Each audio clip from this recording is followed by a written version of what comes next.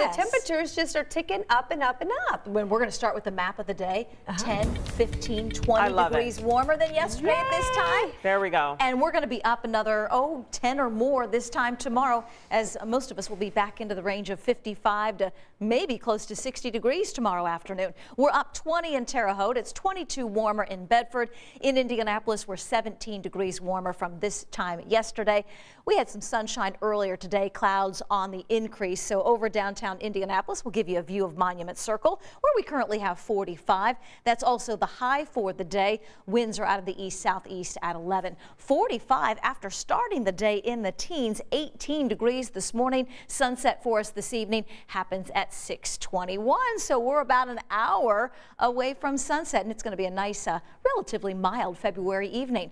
We'll be in the low 40s at 8 a.m. tomorrow. More clouds than sunshine and a very windy day for our Wednesday, but it's also going to be warm. We'll spend the afternoon in the 50s. Check out these winds, south-southwest, sustained 20, 25 miles per hour, maybe some gusts 40, 45, nearing 50. It's the reason for the wind advisory out of the National Weather Service for tomorrow. We're also under a flood watch for Wednesday night all the way through Thursday night, thanks to melting snow and rainfall potential of 1 to 3 inches. So when does that heavy rain get here? Future Track 13 has us dry tomorrow and tomorrow night. It'll be early Thursday. This is Thursday at 7 a.m. We start to see the heavy rain arrive. I also want to point out you're going to see some pink and blue on the map. This is going to be a rain, sleet, snow mixture once you're north of Lafayette midday on Thursday. That mixture will start to work its way south, but right now the big story appears to be that threat for flooding with the heavy rain, although I do think we'll see rapidly changing weather and road conditions